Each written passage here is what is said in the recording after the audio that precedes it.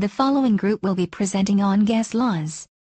Please welcome Anna K. Brown, Anna Maniadakis, Jackie Franklin, and Caitlin Nate. Girls, feel free to begin when you are ready.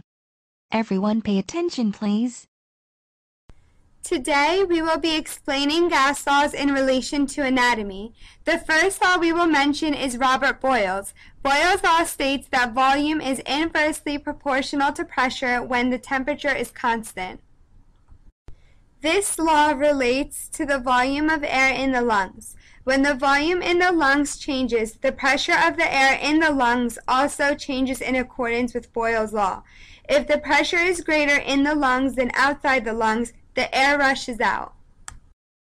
When someone goes deeper underwater, the pressure on the thoracic cavity increases, which decreases the lung volume. Next, Dalton's law states that the total pressure of a mixture is the sum of the pressure exerted independently by each gas in the mixture.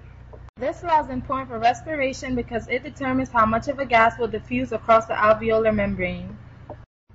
Hold on, guys, don't lose focus, there's only one more law.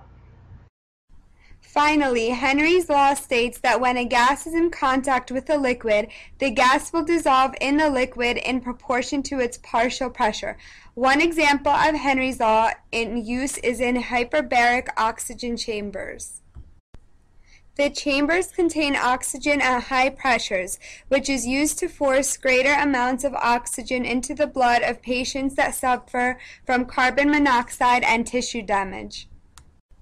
This is a picture of someone's body after carbon monoxide poisoning has attacked their tissues. And that concludes our presentation on the gas laws. Now it's time to sing about the laws.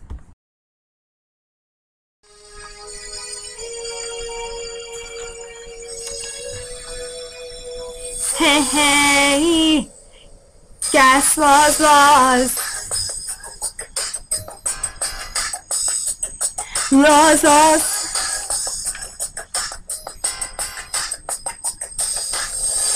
We're talking about laws tonight. Don't try to start a fight. I know this will be right. Hey, Boyle, come on. You teach it inversely, and pressure wasn't there for volume. Pressure, you go down when volume goes up.